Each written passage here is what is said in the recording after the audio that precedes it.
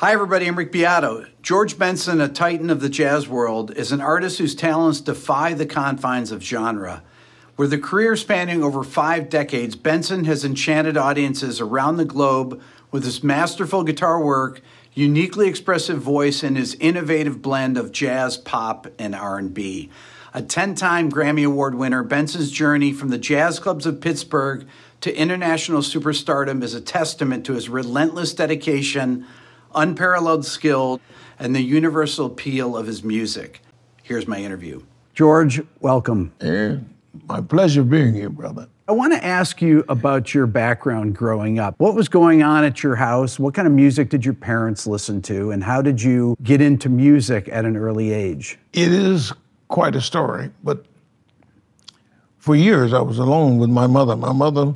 I was born to her when she was about 15 years old. Okay. And so I almost grew up with her. She took me to all kinds of churches and movie theaters and live shows because she loved music. She had a nickname in school. When she went to school, they called her Sing because she sang all the time. Not because she had a professional career as a singer. She never did. Because her life got started early with me. She kept me thinking about music all the time. That was a big part of our lives, you know? And I began to learn all of the songs. They began to stay with me. The themes for these movies, you know. Out of the Blue was one of the songs I remember from way back then. Now, you know, that's a long time ago, brother. Then, at 7 years old, a guy drove down our street in an old raggedy car. And he said, "Hey, little boy." I was playing on a lump of coal. The coal people didn't bother to put the coal in people's houses. They dumped it in the middle of the street, so cars couldn't come down. So I was playing on top of it like little boys do. He said, "Can you tell me where Miss Irma Benson lives?" I said, "You mean my mother?" He said, "No, not your mother. Irma Benson." I said, "Yeah, that's my mother." And for a minute, he was stunned. He said, "All right, take me to her." So that person became my stepfather. Wow. Now, at that time, I have to preposition this. I was living in what they call the maid's quarters. It was a little old block house they built in the back of a hotel my grandfather owned, what they called the Benson Hotel. Okay. My grandfather was a hustler, and his name was George Washington Benson, which is my name too. Your name, yeah. And I got that name because when I was born, my father was in the Army. He didn't even know I was born. And my mother, being a kid, her mother said, "Name him after your father, and he'll have good fortune all of his life." She didn't lie, because my life has been full of nothing but good things that have happened to me, good fortune and good things. My stepfather, his name's Thomas Collier. Everybody called him Tom Collier. He was a handyman. He was a carpenter, an electrician, somewhat, you know, not expert, but he was decent at these things. And people called him for everything. We moved from this block house because my grandmother died. My grandfather was gone. So now his children who were living in that block house now moved into the hotel, kicked all the people out.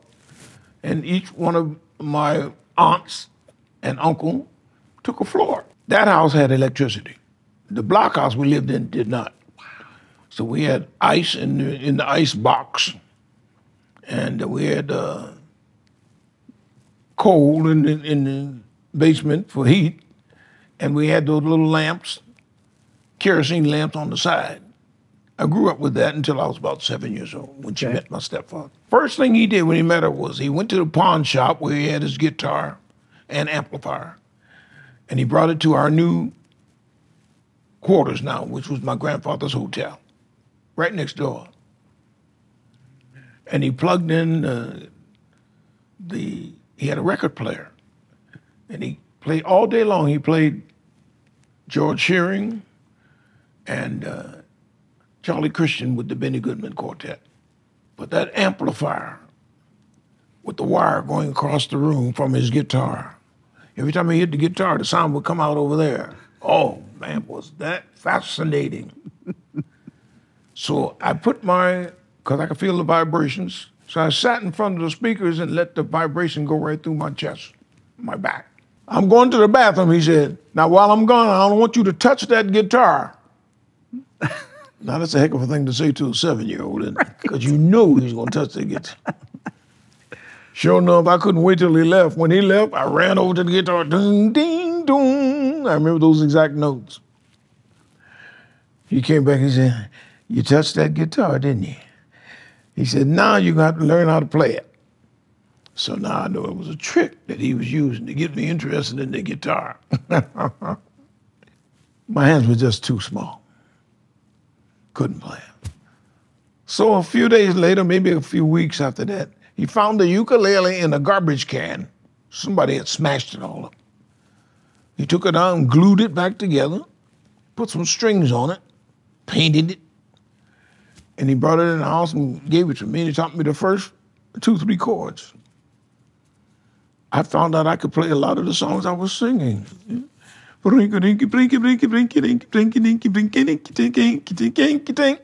man, this is nice. And by accident, I was out serenading my girlfriends on the footstools outside the steps. We had about 7 or 8 steps that went down from the doorway to the street. And I was serenading my little girlfriends out there. They're all kids. We're all kids. I looked at the clock downtown because my house was built on the side of a hill. Pittsburgh, Pennsylvania is a very hilly place. Yeah. But you could see all of downtown from our house. We were on the side of the hill. And I looked at the clock and it said 5 minutes to 7. That was going to be my first day at selling newspapers, because when you turn 7, you could sell newspapers. So I didn't have enough time to take my ukulele upstairs. I ran down to the station with it on the corner where the guy was passing out the papers for us to sell. I said, could you hold on to my ukulele until I come back? And he said, oh, yeah. He put it underneath. I sold 1 paper that day.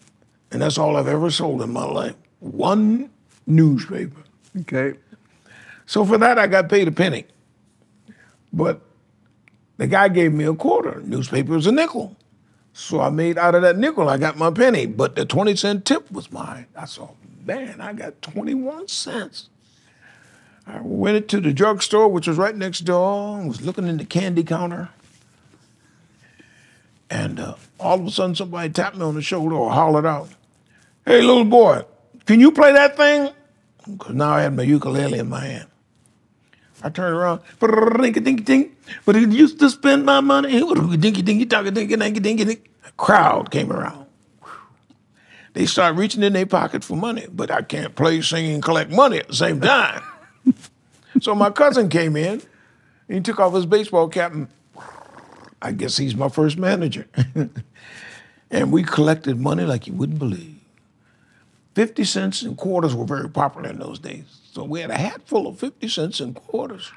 So I did that every weekend before my parents found out I was doing that. Now, we were a poor family. One day, my mother woke me up for school, and she said, where did you get all of this money? It was under the pillow. Because I used to give it away every night. My friends said, hey, George, you give me a quarter. Oh, yeah. All I wanted was some candy and popcorn, enough to go to the theater, and that was it. So I gave a lot of it away, and my mother found out I was doing that. She was not surprised. Then one day a guy asked me, he said, little Georgie, where do you live? I said, I live right up the street, Bedford Avenue. And he said, take me and introduce me to your mother and your father. So I took him to the house, and he was begging my mother to let me perform in his nightclub, which was called Little Paris. Does that tell you something? Little Paris. Right. Yeah, a little crazy going there. And she said, absolutely not. He's 7 years old. He's got to go to school the next day. He said, not on Friday night. You can work Friday night. There's no school on Saturday. And if you work Saturday, there's no school on Sunday. And then he said, $40 a night. She said, $40 a night? Wow. That was all the money in the world to us. So they tried it out. And sure enough, I made the 40 a night, plus people threw money on the bandstand while I was performing, because I used to dance, sing, and play. I got a chance to hear a real band that opened the show for us. They didn't play with me. My stepfather played with me. I used to have to look at his hands to know what chord I was supposed to play next. He would play, and I would transform it in my mind to know what he was playing, you know, that kind of thing. And one day the police came in, chopped the place all up, because it was illegal after 1 o'clock in the morning. Okay. And a little boy in there at 1 o'clock in the morning, they said, whose little boy is this? My father, and he said, that's my son. But the policeman who was arrested, he knew my natural father. Okay, wow. They said, no, that's not his dad. I know his dad. I went to school with his dad. So they held us all over and took us all to jail. Everybody. The show members, everybody went to jail. I learned a lot of crazy things when I went to the jailhouse. They kept the men on the first floor and the women were on the second floor. So the guy hollered upstairs, hey, Joe, you got any room for any more girls up there? And everybody broke out into a laugh, and I couldn't understand what they're laughing at. And then the police snatched the clothes off of these girls, and these red balls fell out on the floor and bounced all over the floor of the police station.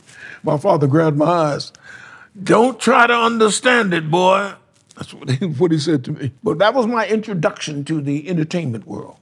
And I got a chance to play music in front of a crowd in a club. I had already won some contests outside of that. You know, I sang songs by Mario Lanza, by Nat Cole, and I won a lot of contests. As a matter of fact, the first contest I lost. Okay. I was sniffling on the way home. My mother had me by the hand.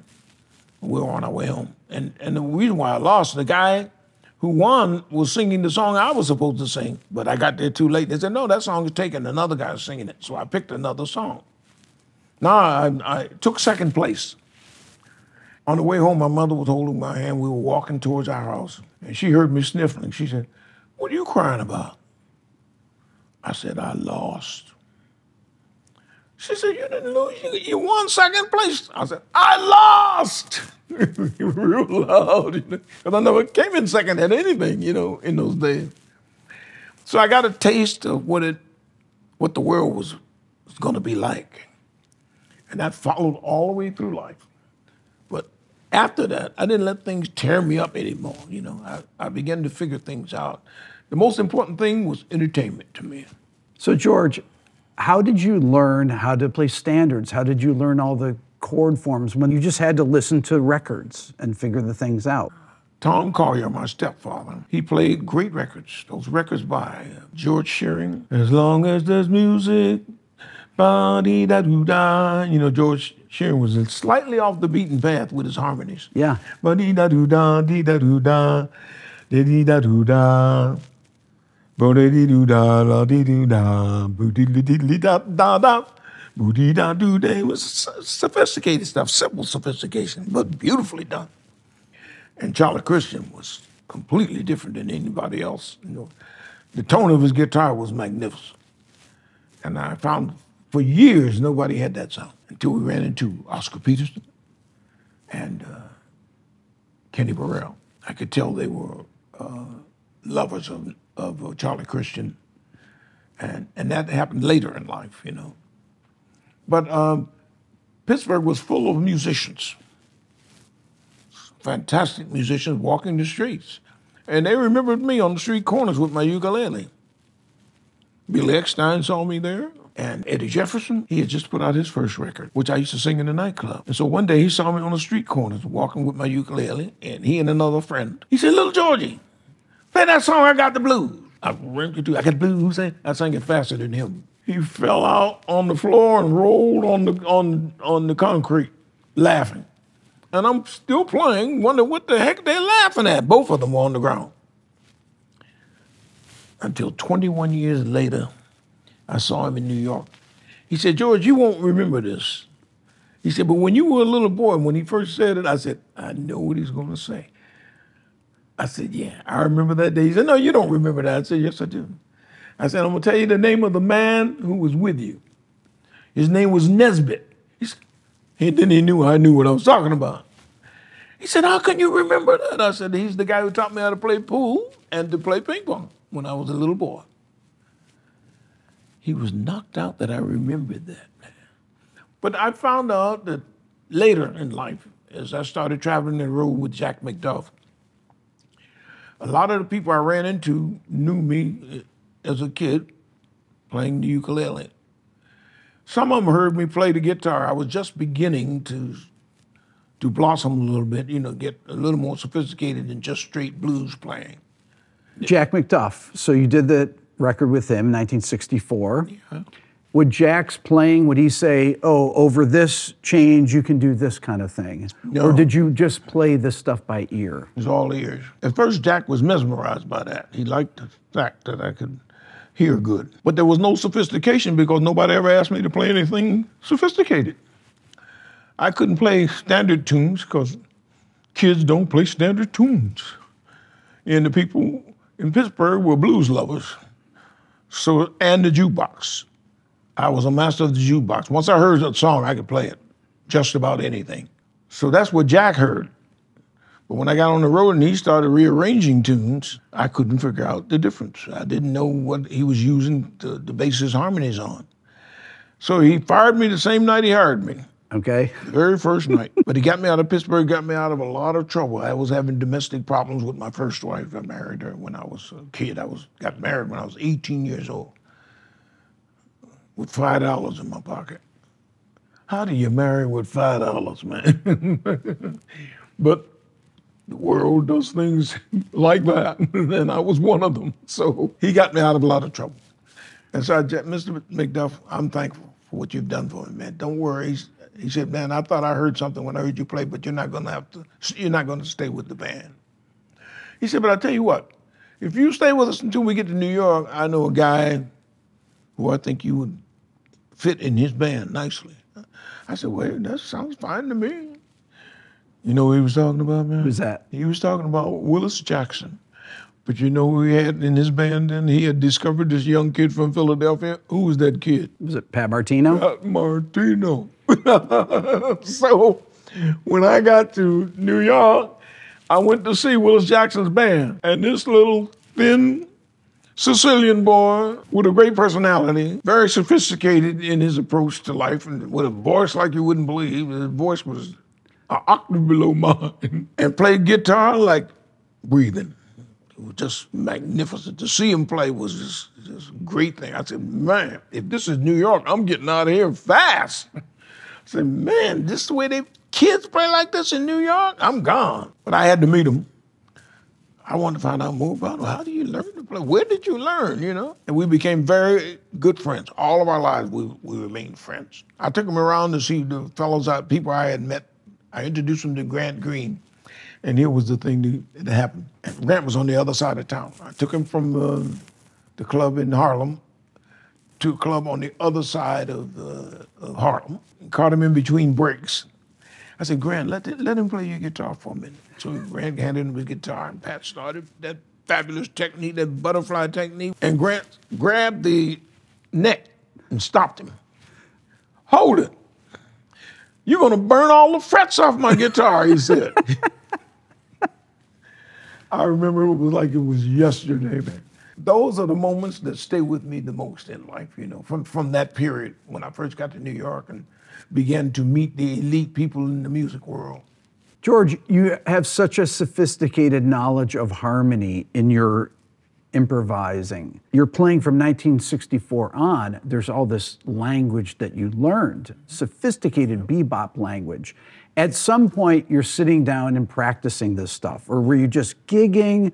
What did you work on, and how did you develop this sophisticated sense of improvising? Well, the world was transitioning into the guitar. The guitar became the instrument. If you didn't have a guitar in your band, you were in trouble, especially after the Beatles came out. I ran into a lot of people who were like me, youngsters coming up, trying to make a name for themselves in the world, trying to be heard. I never will forget, I ran into Larry Coryell. Yep. We were both the same age. I remember practicing with him. And he asked me, who was the greatest guitar player in the world? I said, Grant Green. He said, why so? He knew his playing. I said, because everybody you thinking about, and I said, and that includes Wes Montgomery, because he was the best known of the great players. He was the undisputed master of the guitar. I said, yeah, and that includes Grant Green, includes Wes Montgomery. I said, I saw him wipe everybody out. So he took off and went to New York. And he hung up under Grant Green and got everything he could get. And next thing I know, he was at the top of the guitar pole. I said, anything's possible. It wasn't that he wasn't good, because he was very good. He was very different. His playing was a combination of folk music and a lot of mixture things, but it worked good with the kind of jazz he was playing with the Chico Hamilton Quartet, I think. And a lot of other young players who have become, great in the field. I ran into many of them, but I also ran into the masters. Tal Farlow, the Octopus. You can't play like him because you got to grow some more hands or length. And I ran into Hank Garland. He became my favorite because he could swing. And he had a little bit of country, but not enough to rule him out as a jazz guitar player. And Barney Kessel, I went on a tour with him, the king of guitar. That title was not thrown away when they gave it to Barney Kessel, because he was determined to let you know that I am the king. And he didn't brag about it. He did it with his guitar. I went on a tour with him and Jim Hall to Europe. And I remember one morning, me and Jim Hall decided that we're going to have breakfast and let's be quiet. Because if Barney hears us, he's going to come over and spoil it, meaning he was going to take it over. So we were very quiet. We were practicing. Yeah. Oh, that's nice. Wow. The door. Ding, ding, ding, ding, ding, ding, ding. Jim said, yeah, who is it? Oh, it's Barney. He came in. Yeah, I heard that thing you were doing. Look, you ever think about trying it like this? Sure enough, he showed us how it's supposed to be played. So, George, you jammed with other guitar players a lot. I listened. When they thought I was jamming with them, I was listening. Because you can't learn. If you already know something, then you don't need to express yourself. You already know it. You ain't gonna learn nothing. If you're listening to something like a Wes Montgomery record, Boss Guitar, whatever, could you tell what Wes was playing? Fried pies, the chord solos, things like that. Could you hear him and you'd be like, I know those voicings. I know what that is. I knew about maybe 10% of what he was playing.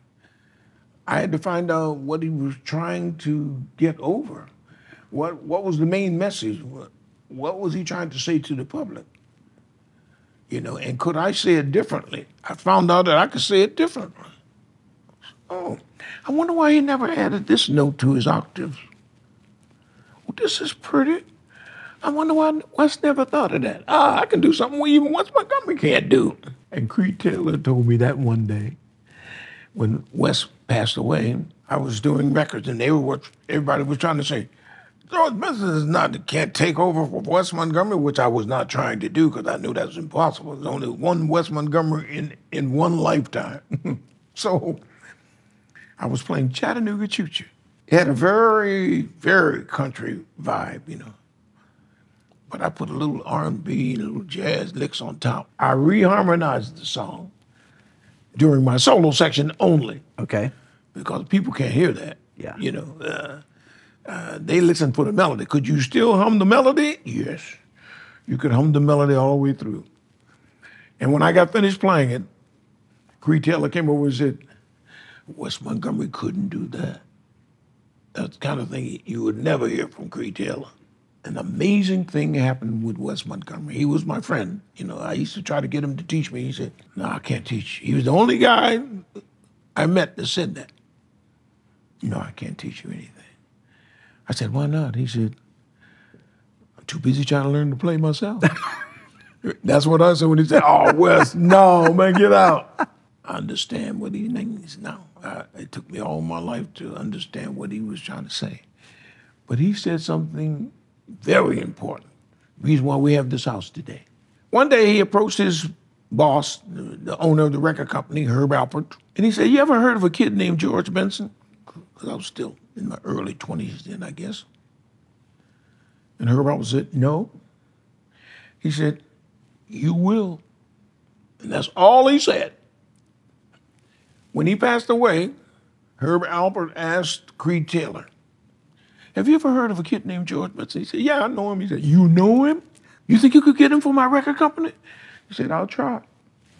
And that's how I got with the A&M Records and bought my first house. Wow, amazing. I'll be forever grateful to the cat. Not just for that, but for so many things. He allowed me to hang with him when he wouldn't allow nobody else to hang. Because he knew I didn't have a jealous bone in my body. I didn't worship him, but I loved what he was doing. And I recognized his mastery. I knew pretty much who he was and why he would go down in history. Now, we talked earlier about Joe Pass. You probably saw Joe play during that time as well. Yeah. And would you ever go see Joe play and hang out and jam with him? Yeah. I would never jam with him, because anybody crazy enough to do that is going to get eaten up.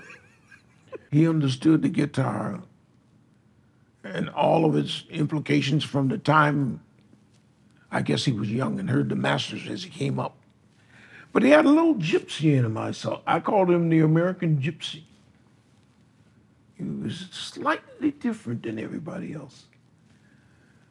In addition to all that mastery, and his mastery of the finger style added a beautiful color to his playing. My favorite guitar song, I think, in history is a song called Terry that he did with the Gerald Wilson Band. I remember burning the record out, and I couldn't find it anymore, and I ran into Pat Martino. He said, I got a copy of it. You can have my copy. I said, he's giving it away, because he was also Pat Martino's favorite. Him and I used to haggle about which one was the greatest. Pat would talk about Wes Montgomery. At first, he talked about Joe Pass, and I talked about Wes Montgomery. Then after I heard Joe Pass play, I said, hey, man, I like Joe Pass. He said, I like Wes Montgomery. So we had a little switch thing going there for a while. I want to play you a couple things here and get your reaction, some of your records. This is off your Breezin' record. This is...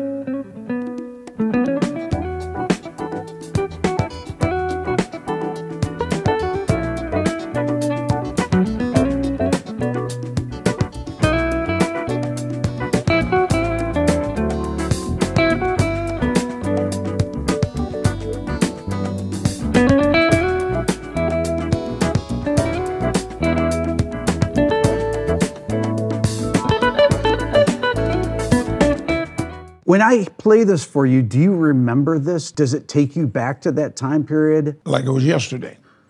I can't believe all the years that have passed by since we did this. Because I put this band together out of guys I bumped into throughout my tours on the road. The kid, Ronnie Foster, he was 15 years old. He came to a rehearsal with Jimmy Smith, the great organ player. He wanted to hear him play, so he came to a sound check that he was having at a hotel. We were coming into in that hotel. I was just leaving it. I can't remember now. And he was standing in back of Jimmy, watching his hands while he was playing the organ. And so every time Jimmy played something, he would lean over his shoulder and play the same thing. He's 15 years old. And Jimmy Smith has an amazing technique. So this kid was playing everything he saw. And he played like me, by ear. So I never forgot that. I took his number. And years later, I remembered him. He moved to New York. I asked him to join my band. He was an organ player. I said, I don't need an organ. The organ, I think, is moving on. I'm putting together a band with electric piano. Would you like to play electric piano with my band? He said, George, I'm not a piano player. I said, I play with the baddest piano players in the world. I think you play enough piano to make it interesting. So on his first gig, he had something he had never had in his life, a standing ovation on his first solo he ever played. To me, he was the greatest synthesizer player in the world. And he shaped the synthesizer. He stayed on Mr. Moog, who invented it, the one he played, and made him the polymoog. He forced him to design a polymoog. He said, man, I can't play no chords on this thing. Make it so I can play chords. And the man got tired of hearing him, so he made one that you play chords on. And I remember the kid, I'm calling him a kid, but he's actually only 2 years younger than myself, Harvey Mason. He had just graduated from Berklee School of Music, and he made his way out to California to work with Quincy Jones. And he had all the tools. Great technique, great sound, could read anything. Timing was amazing, very creative. And so when Tommy LaPuma said, have you ever heard of Harvey Mason? I said, yep, that's the drummer. That's the one we should use. And I had just hired a youngster from Brooklyn, New York, Stanley Banks, to play the bass. He was recommended to me by Ronnie Foster. But now concerning that song that you just heard, that was the first thing we recorded on the album. Here's what's unique about that album. About a year earlier, I was in Boston at a place called EU Wurlitzer. That was a music store. Oh yeah, remember that. You remember that? Yeah. Yeah. And the man who managed the store heard me playing and he said, man, I'm going to introduce you to Tommy Gamina. He owns the Polytone. I had just played it. And I said, man, this is a beautiful amplifier. He said, I know the guy who designed him. He called him up. I talked to him. He said, when you come to L.A., look me up. I'll give you an amplifier.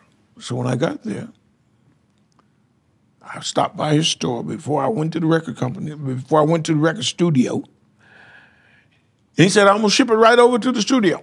Now, just before that, before I got to L.A., a young kid came to my house in the Bronx, and he said, Mr. Benson, I heard that you play guitar and you might be interested in the one I have for sale.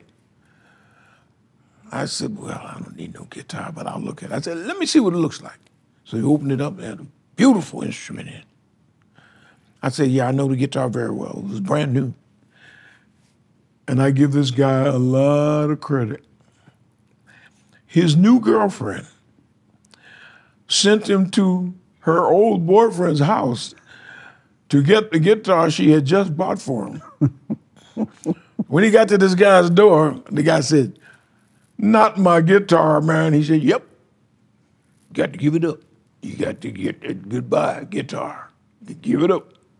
So he took it. Now, he didn't play guitar himself, so he had to sell it. So he came to my house. I said, man, how much you look for it? He said, well, man, I don't know. Make me an offer of any kind. I knew the guitar sold for about $850 or $1,000. So I offered him $550 for it. He said, well, that's more than they offered me down in the place where she bought it. So I bought it. I put it in the closet. And then on the way out to the door to the airplane, I remembered it. I said, you know what? I'm going to take that guitar with me. It might be something I can play. It's a nice sounding guitar. So I took it to the studio, to L.A. And so on that record, you're hearing me play two instruments I have never played before, the guitar and the amplifier. And what kind of guitar was that? That was a Johnny Smith guitar, Gibson Johnny Smith guitar. Through a Polytone amp? Through a Polytone amplifier. The Polytone. What was the early Polytones? It was they had twin speakers in it. Yeah. It was built more like the Fender Twin. I have one of those, actually. I have a Polytone like that. I have the that same amp with the two 12-inch speakers. Fantastic sound. Fantastic sound. So when he came to the studio, he came just in time to hear the first playback, what you played for me just now. Yeah. He said, man, who in here plays guitar like that? I said, with an insulting look in my face, I said, yeah, that's me. He said, you play guitar like that? I said, well, at least I'm impressing somebody here. And right after that, probably the same day, Bobby Womack comes to the studio.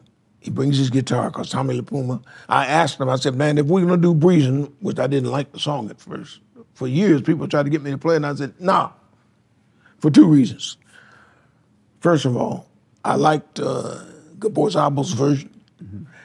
And the second one was that the melody was so simple. It's like, do, re, mi, fa, sol, la, ti, do, da, da, da, da, except for one note. So I refused to play it. I said, I tell you what, if you get Bobby Womack to come to the studio, maybe he can come up with something different, something fresh to put in the song. And he did. He said, there was something I always wanted to put in this song and I never got a chance to do it. I said, what was that? He said, do-do-do-do-do-do-do-do. I said, what? That's the way we did it.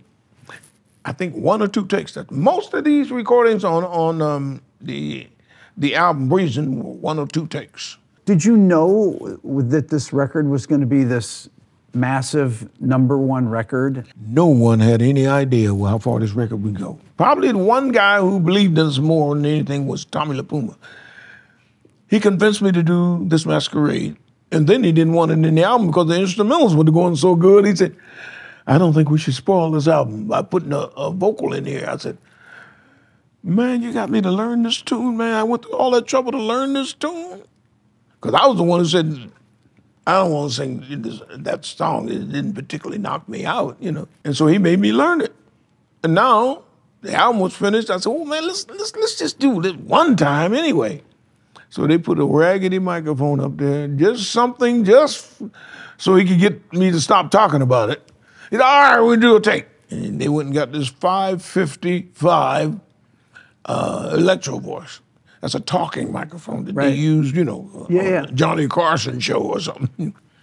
And they put that up there. When we got finished, I said to Al Schmidt, the great engineer, I said, you know something? I said, something in my voice I never liked, man. He said, and what's that? I said, too much low end. It makes everything sound muddy. He said, click. He rolled off some of the low end. I said, that's better. I said, do that again. He clicked it one more time. Click. I said, oh, that's even better.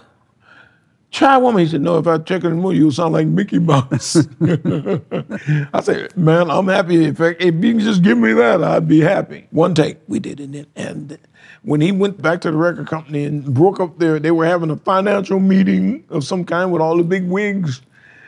And he took Al Schmidt and he took his own, he always takes his own speakers. He don't play anything back without his speakers. Okay. So he took his speakers and his whole outfit and set up in their office. They had an oval-shaped office. And all the bigs were there. He said, no, I'm breaking this meeting up. You got to hear this now. No, I'm breaking it up. And he played this Masquerade. They said, hey, who's that? He said, that's George Benson. He said, I thought he was a guitar player. He said, yeah, but he also sings. And they said, when are we going to get that record? He said, I'm not finished with it yet. So he did that record for about $45,000 with all the strings. Wow. The Munich Symphony Orchestra and the London Symphony Orchestra, and all the recording dates, 4 days of recording in New York. Yeah, the 45 Gs. The arrangements, the sound of the record. I mean, Al Schmidt, brilliant. But the Klaus Ogerman arrangements are absolutely beautiful on all those songs. I want to play a little bit more of Affirmation here.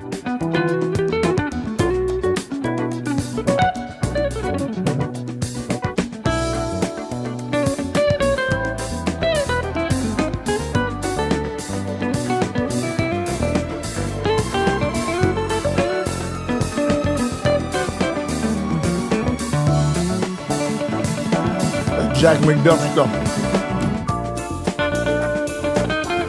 This is all live playing, right? Oh, yeah.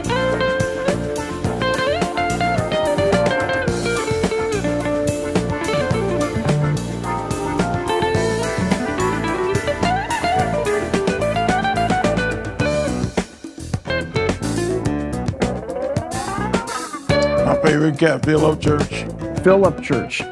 This is fascinating because you played with Phil so much. Why have another guitarist? Believe it or not, I became thrilled by a record made. It was the biggest record of its time. What's the kid's name? The blonde-haired kid made the record. He used to talk with the talking microphone. Peter Frampton. Peter Frampton. Okay. He wrote an article one time. At the time, he was the top rock guitar player in the world. The whole world. And his picture was appearing on all kind of magazines. I said, what's this kid?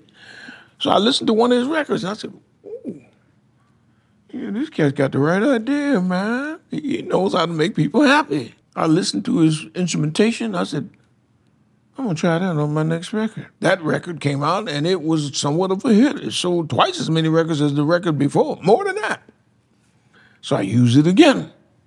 Only this time I had, well, this is the second time I used Phil Upchurch. I like Phil because he thinks like a guitar player. You know, he doesn't think gimmicks.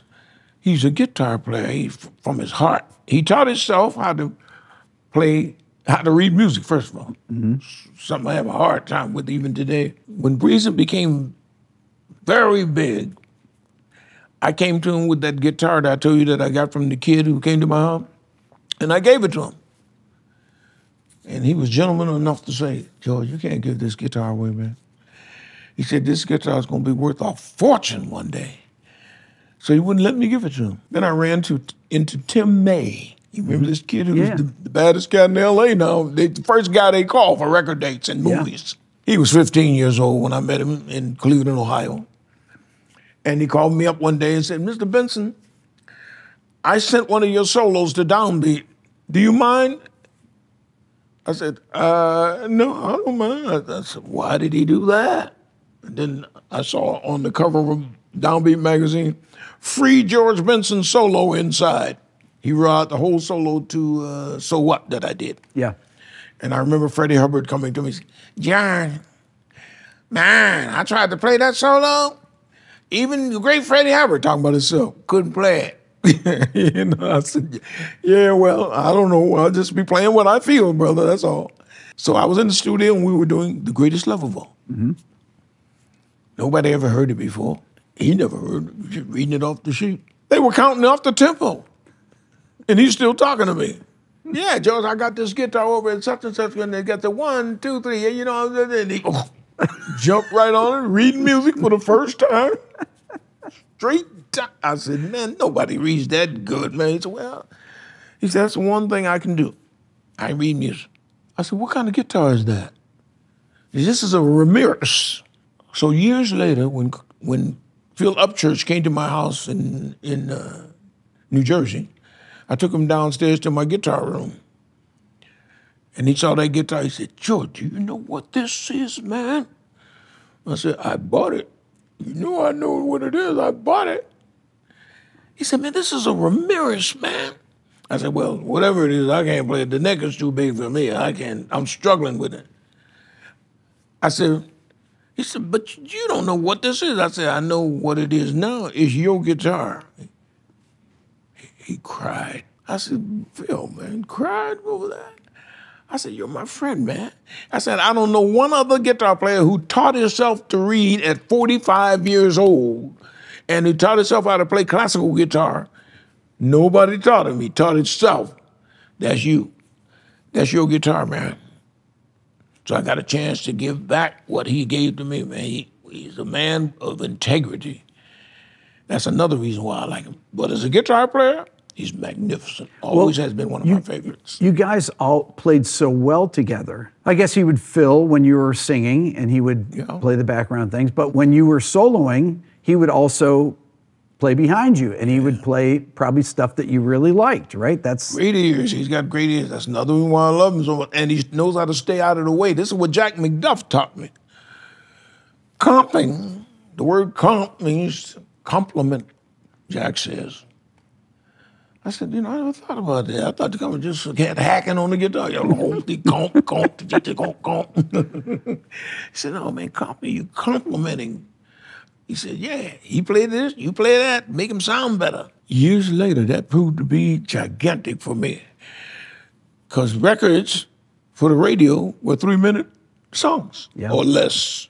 You go over 3 minutes, everybody's mad at you if you're making a single. So when I got to New York, because Jack McDuff would cuss you out. If you wasn't playing nothing in your solo, he'd cut you off. You know, we'd be playing a song. If you play a good first 8 bars or 12-bar blues, he'd let you play another one. okay. And when it stopped being interesting, he cut you off. So it taught me how to heat up a song fast.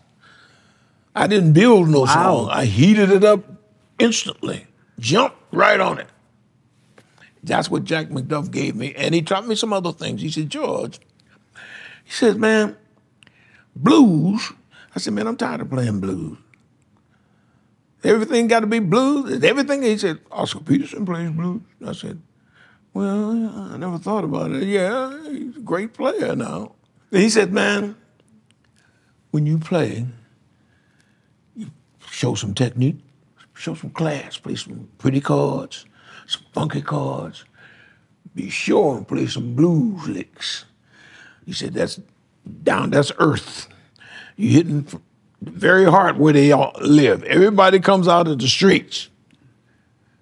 So you hit bass when you hit the blues. Now then they begin to understand you. So he said, put some blues in your music. I don't care what you play. So know what I play. Even in that song I just heard me play. You know,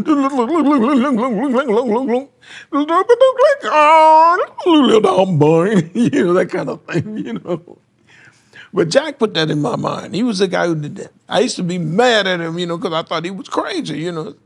Jack, man, no, man, every song can't be that. He said, well, that's what the world is, man.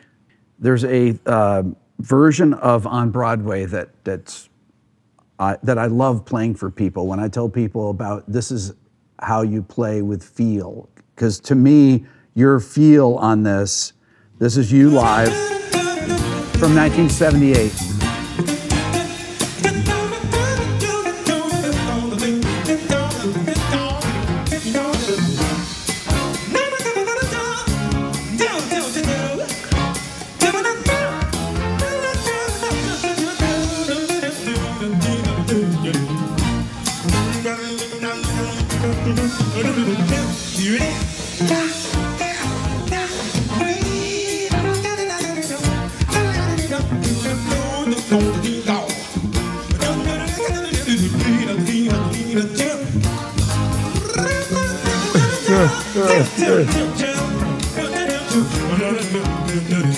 Your time feel is so good. The pocket is so good. Well, I have an advantage that for years I played with singing groups. Mm-hmm. I know this song backwards, the basic song.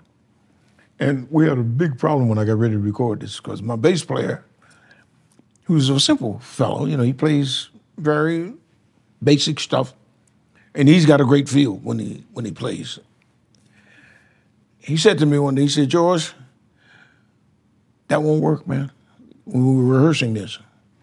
I said, what do you mean, man? It won't work. The song don't go like that. And I said, man, you know, I know how the song, Stanley, you weren't even born yet. I said to him, but actually he was. But I remember the group. What I didn't remember was that the lead singer was not Benny King. I thought it was Benny King at first, but it wasn't. It was a cat named Rudy, one of my favorite singers. I'm glad I didn't remember that because I would not have recorded the song had I remembered it. Wow. That he was the lead singer. He sang, Up on the Roof. He had such a great baritone voice, you know, and resonance in his singing. And I heard something from the great Quincy Jones. I started an association with him because this was before we worked together, you know, on the project. He said, you know, George, years ago everything used to be a one-bar phrase. Now everything is a two-bar phrase. I didn't want to appear ignorant, so I didn't say anything. Till I got home, I said, what the heck is a two-bar phrase? And then I was listening to a record by Rod Temperton. Boom, ba-dum, boom, bee-be-dum. Ba-ba-da, 2 bars. Boom, ba-dum, boom, bee-be-dum, 1 bar. Bee-be-dum, 2nd bar. I said, oh. So on Broadway it was a 1-bar phrase because it went boom, boom. One next bar went boom, boom. Boom, boom. Boom, they say the neon light, boom, boom. On. That's boring to me. So I changed it to boom, boom, boom, boom, boom, 2 bars, boom, boom, snap, boom, boom, boom, and then I put staccato, boom, boom, boom, boom, boom, stack, boom, boom. I said, oh yeah, okay, there we go. But that's how simple we put songs together. And that's when I got all of the the flack from the band. Oh, no, that won't work. I said, there's a reason why I'm standing up here in this band leader's seat right here. I got to keep us working, and this is how I do it, doing something different. The record came out and said, boom, straight to the top of the chart. A lot of our records did because we dared to do something slightly different. And it don't have to be magnificently different or go into contest with Wes Montgomery or Barney Kessel or Grant Green. It doesn't have to be. Because first of all, you can't contest those guys. Their careers are as solid as gold. I leave their stuff alone, man. I avoid their stuff like the plague, because I enjoy them so much and like they are. To me, that would be distorting their contribution, or diluting it, except for things like vibrato, which I learned from other players, certain phrasings that they do. But to copy lick for lick, no. To me, that's an easy escape route. You can get that anywhere. You did the record Other Side of Abbey Road back in really right after the Beatles came out with their record. Yeah. This is Golden Slumbers and You Never Give Me Money. Once there was a way to get back homeward. I hadn't sang in years. Once there was a way to get back home.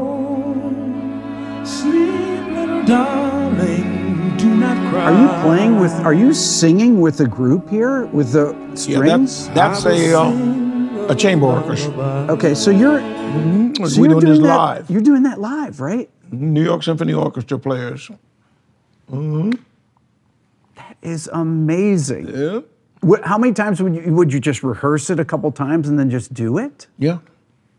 That was, is, what's his name? He just died, the great arranger. Was it not Don Sebesky? That's him. Don Sebesky. Don Sebesky. Yes. Master musician. I've done some really wonderful things, but like Ron Carter, they used to put suits, I call it. They used to dress my records up when they were doing sweetening. But in this case, we got a chance to do this stuff live. I remember when we finished this, guys from the orchestra came over and gave me cards. They said, George, I knew you was a singer. Hey, man, you got to give me a call. I got some commercials, and I did. I did some commercials with these guys, But that was one of the few songs I got a chance to record vocally, because I hadn't sang in a long time. So you can see my voice was not quite there yet. But I George, your voice is amazing there. Thank you for saying that. But saying how that got on the road, off the ground, Creed Taylor called me into his office, and he said, George, I want you to listen to something. So he played the record for me. He said, I want you to pick something from here, man, something we can record. So you take it home and listen to it. So I took it home and listened to it, and I came back the next day. I said, man, everything on here is a monster. He said, good, we'll do the whole album. I said, wait a minute now.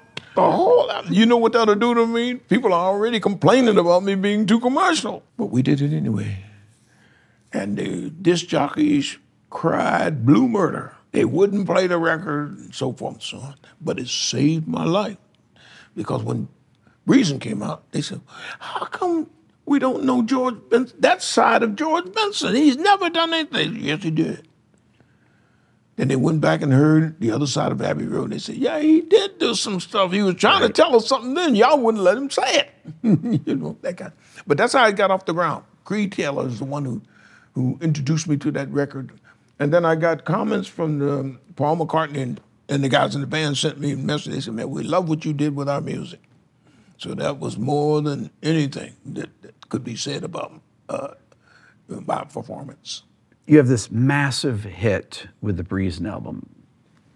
Grammys, #1 in multiple categories. And then your career gets even bigger. Did you start thinking of yourself more as a singer, or did you always think of yourself as a guitarist and a singer? We are who we are. And I've been playing guitar. I've devoted a great deal of my life trying to learn this instrument, which I still do. And I've been singing since I was born, since a little boy. So one day my manager said, well, George, you don't need to play guitar no more. Why don't you just put the guitar down and sing? I said, man, you have to be kidding me, man. I said, I couldn't do that if I wanted to. I said, no, I love the instrument. Yeah, I like being in front up on the bandstand, but I'll figure it out. I'll find a way to make it work.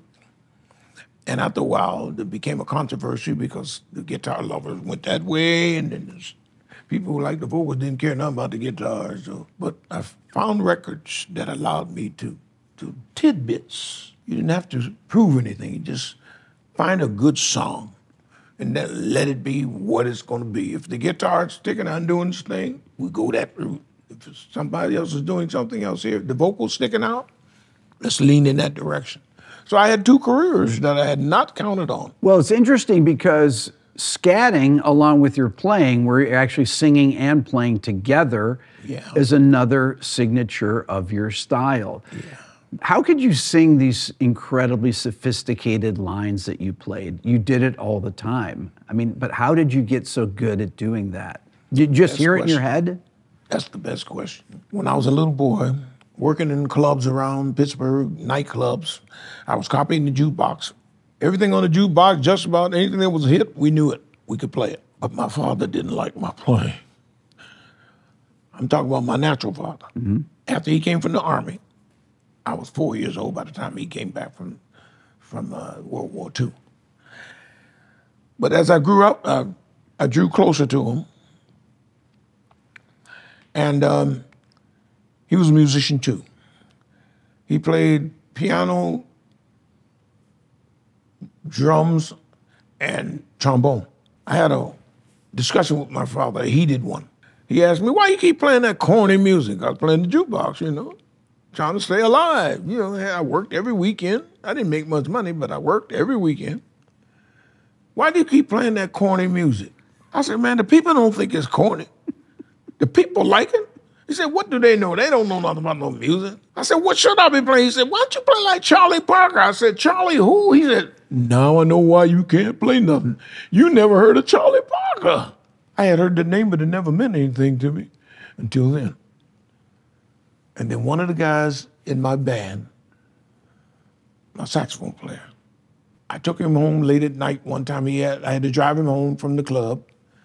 And he said, man, you better drink a cup of coffee. Don't make that trip back without drinking some coffee so you can stay awake.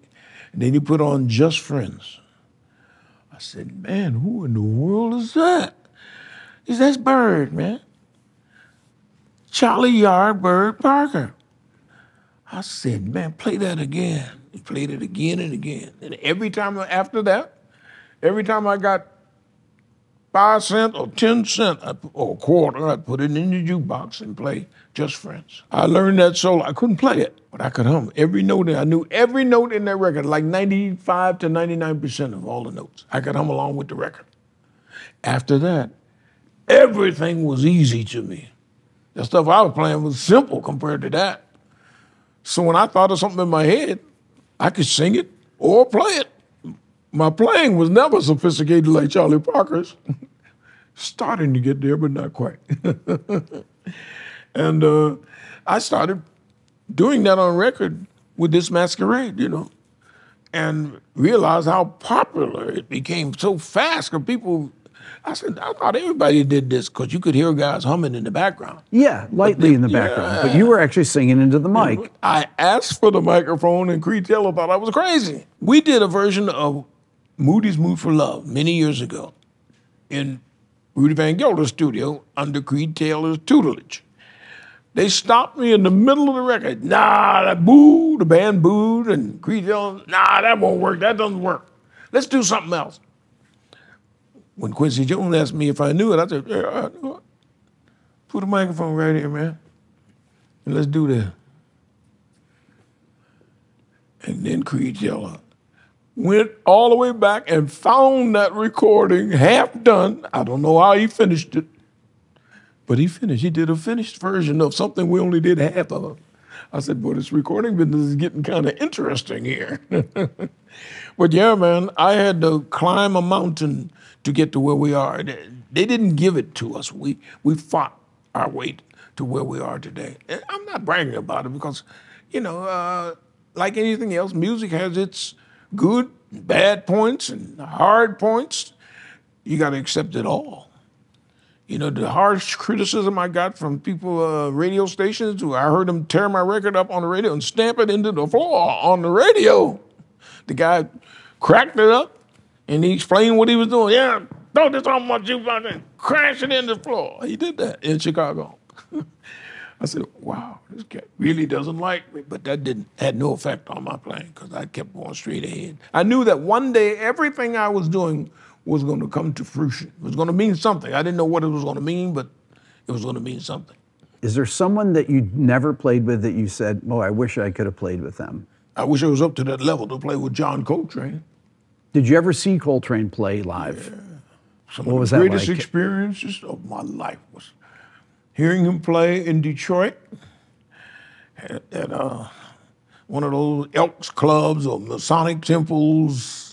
On the second floor is a ballroom, and they had the line around the corner trying to get up there, and you could hear them from going up the steps to buy your ticket. You could feel the band. I never experienced anything like that. When I got into that room, it was like going to heaven. You could barely hear, and this guy was one of my father's best friends, the bass player that played with him. Was it Jimmy Garrison? No. Jimmy Garrison. Jimmy Garrison, yeah. Yeah, him and my father were together all the time. Okay. Jimmy Garrison, and he introduced me to Train the next day. So would this have been with McCoy and Elvin? McCoy and Elvin. Oh, so look at that quartet. Man, that feeling. How heavy was that? Oh, man. And I think that's where hard rock came. What they call it rock now? Acid rock? I think that's where it came from. They were trying to emulate that from a rock point of view. Yes. But never heard anything or felt anything like that in my life, man. So I became a gigantic fan of John Coltrane and all the guys in the band. As a matter of fact, when I got a chance to work with McCoy Tyner later, I realized not only was he a great player, but he was versatile. Yes. He more versatile than he knew he was. I could hear him doing things he wouldn't even imagine doing. He said, "You want me to play that? Okay, man." And he'd tear it up, add some classical licks here and there, you know, classical attitudes. And I got a chance to do something I had always wanted to do, a ballad with him. So we did, Sometimes I Wonder Why I Spend the Lonely, Stardust, and a couple of other standards. But that's one of my favorite albums, the one I did with him and Ron Carter. So my life has taken me to some incredible places, man, and each one of them has its own life to it. Without trying to prove anything, I love that instrument. The guitar has always been a great challenge to me. I don't think we'll ever get everything it has, the potential that it has in no one lifetime. I've heard Django Reinhardt. I didn't think anybody would ever come close to Django Reinhardt. I heard Charlie Christian. I heard the stories. John Hammond became one of my best friends. He gave me a great kickoff when I worked with him. He told me something in the beginning. He said, "You know, I can see, Mr. Benson," or George, he called me, "you do a lot of things and you do them all well." He said, "But if you become known as a jazz guitar player or a jazz man first," he said, you'll have longevity. Your career will live a long time." He wasn't lying. I want to ask you about this guitar, the Ibanez, your signature guitar. This is really a unique instrument, and it was one of the first signature guitars that anyone really did. How did this come about? Did Ibanez approach you? Phil Upchurch came to me one day and said, "George, have you seen these new guitars, man, called Ibanez or Ibanez?" I forget what he called them. I said, "No." He said, "Check them out, man." So I went to a music store in Seattle, Washington somewhere, and I picked up one and I played it. I said, "Man, this is a great instrument, man." I said, "Wow, man, yeah, Phil, I finally got a chance to see that guitar." So when we did the album Weekend in L.A., they sent some representatives up to my dressing room. They said, yeah, we're from Ibanez Guitar. I said, man, you know, you make a great guitar. He said, the problem is you don't have any of your own designs. That's all you need. They said, you have any ideas? I said, yeah. That's how we got started. Just that fast, that quick. And did you want to have a guitar that was smaller, that wouldn't feed back? What was your idea of this design here? Years ago, I saw a guitar in a window, but it was a solid body guitar. It looked hollow, but it wasn't. I said, man, that would make a nice design for a guitar, to make it smaller. We don't need all that big box anymore. So they asked me to design. I said, I got 2 designs. I drew them on paper first. One guy tried to sue me and say I stole his design. I said, I got the original paper that I drew this guitar on. I said, you want to waste some money? Sue me. So I drew it on paper. They took it. The thing that they designed was this nice tailpiece. Because it goes up and down, and you can adjust your tension on the strings by using that tailpiece. And they took it for a year. And when I went to Japan, they took me to a building. Everybody was there. The Sony brothers, 2 of the Sony brothers were there. And remember Nakamichi tape recorders? Yeah. Mr. Nakamichi was there. Okay. Wow, I was knocked out, man. And they took pictures of me with my own brand guitar, which was unreal. It took me another year to realize what they were saying here. I thought it was just some initials. You know, just an indication of who it was. But I noticed the cowl in the background. That's a prince's cowl. They were saying something with that. And I said, man, that's how much they think of us, man. I said, I'm making some headway over there in this country, Japan. And that thing took off. It's been in production since probably, what, 78 or so? Yes. Yeah, I designed it in 77 when we did the album Weekend in L.A. You're holding it on the cover, right? I believe, aren't you? I think, yeah, they took it because the album came out a little bit later. The red one is my latest version of it. It is called the Super 10, the GB Super 10 guitar. And it speaks well. It's got a nice sound, looks great. So people are racking up on this guitar. George, I want to ask you this because you're one of the few people that can answer this. Back in the 60s, what kind of guitar strings? Now, you've used flat wounds. Were all guitar strings flat wounds back then? Did they even have round wound guitar strings? No, that was something that came along later. Okay.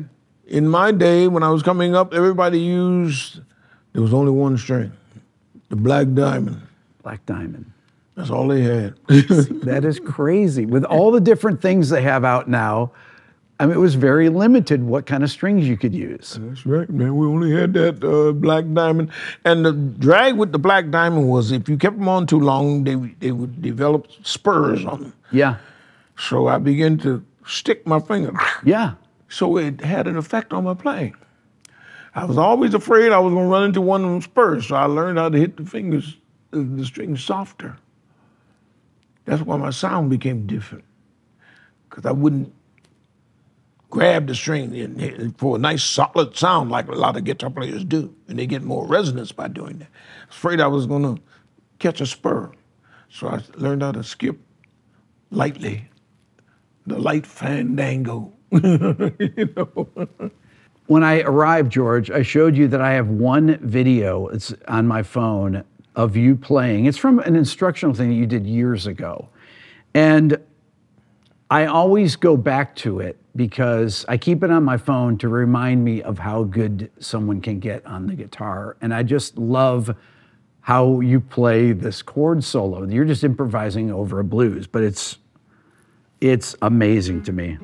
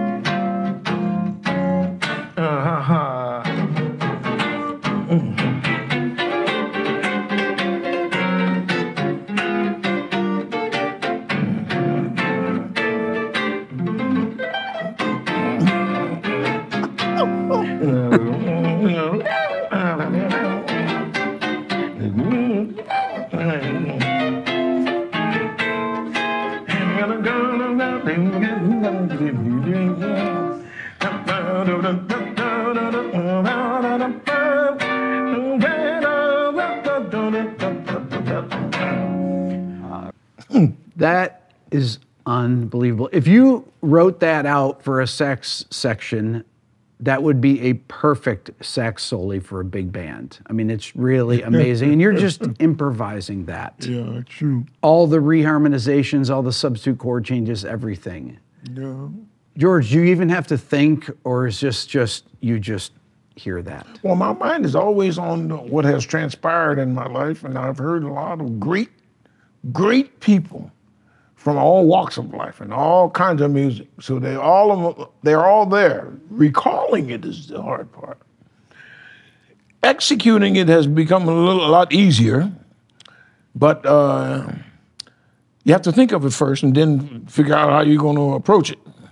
And to me, it has to swing. It's not just notes. All right. Oh, you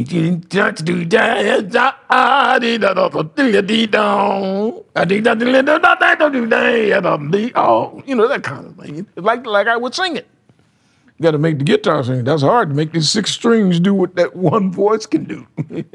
But you're singing all the lead line that you're hearing in your head, and then you're putting all the harmony under it. That's true. But to me, I always condense things down to its smallest point. My few students I've ever had asked me how to improvise. I said, well, man, first you have to learn the harmonies, what's possible. But I condense things down. See, they teach in school, I heard they teach in school, I don't know because I never went to a music school, that the world is made out of 4 chords, major, minors, augmenteds, and diminished chords. I condense those down to 2. So while they have to worry about 4, I only worry about 2. So that gives me an advantage. I can move faster, and I know I ain't got to search for nothing. Where's the 4th now? You know, where's the raised 5? I don't have to think about that. It's either major or minor, depending on where you're putting it and where the melody note is. The melody, to me, is the most important part. On all of Charlie Parker's songs, you could always hum the melody. All of them. And that's what made it, to me, so outstanding. But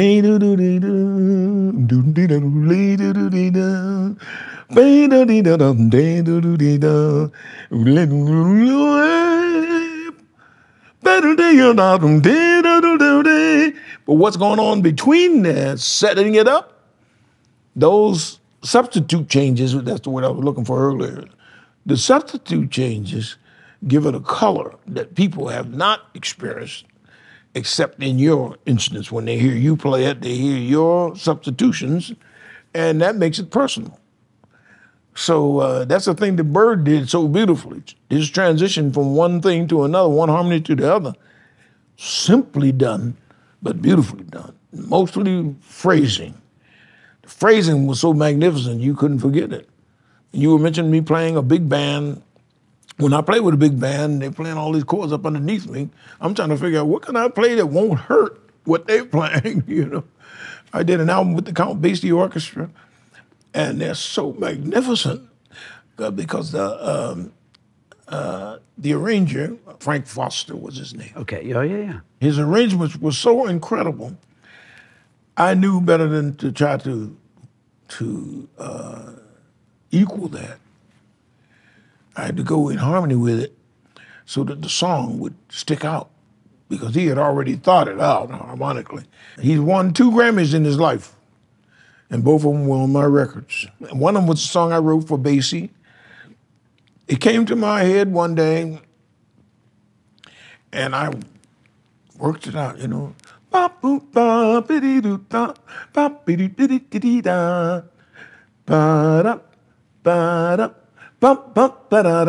to me, that was real bassy, you know. I said, it needs a little highlight.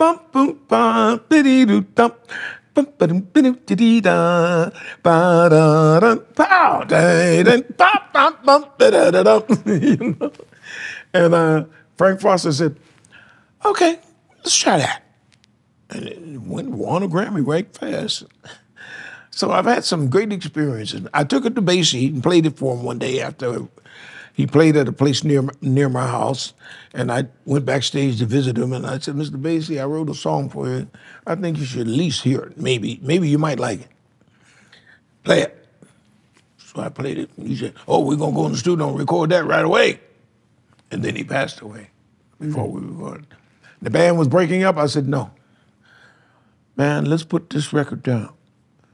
And the money they made from the record allowed the band to stay together. So the Basie Orchestra continued because of that record, which makes me happy and very proud that I played a part in keeping the band together. Well, George, I am so honored to have a chance to talk to you today and to meet you in person. Thank you so much for doing this. The pleasure is mine. Thank you for coming to my house, man, and brightening up my day, brother. I appreciate it. Appreciate it. I'd like to once again thank George for being my guest today. Leave a comment, hit the subscribe button, and thanks so much for watching.